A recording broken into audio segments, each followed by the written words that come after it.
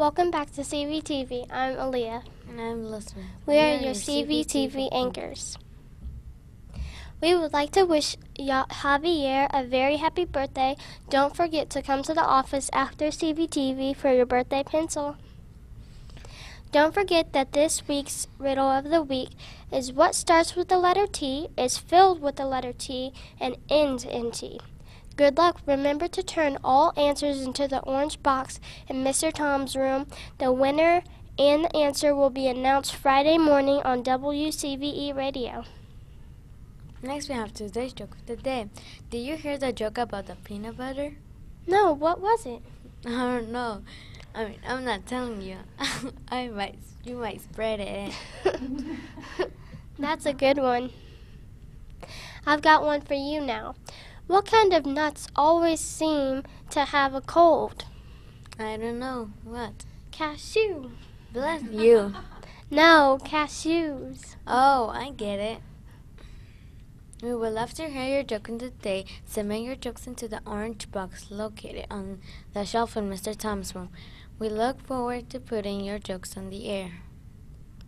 Don't forget, Mrs. Stargill's class is selling 2014 calendars for only $12. Get your order, and this week there will be lots of pictures of Crestview students. Next we have Mrs. Brown's weekly message. Welcome back to CVTV, Miss Brown.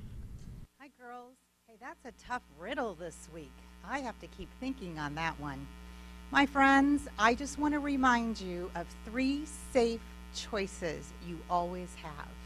If you see a classmate or a friend make a mistake, you have to make a choice, and I want it to be one of these 3. If they make a mistake, you can ignore their mistake. You could get away from the situation, or you could get help.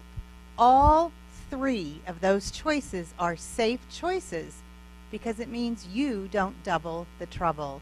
It means one person's made a mistake, not 2. So Crestview students, I need you to be smart, and when you have to make a choice, make a safe one. Ignore, get away, or get help if needed. Thanks. Make it a great rest of the day. Back to you, girls. Next we have Today in History. On this day in 1964, the Reverend Martin Luther King became a recipient of the Nobel Prize for Peace. He was the youngest person to have won the award.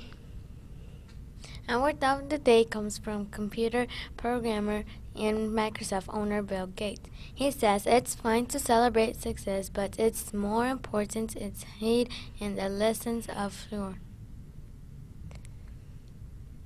Thank you for listening. I'm Leah. And I'm Elizabeth. Have a great Tuesday. Take care of yourself and stay responsible, respectful, and safe.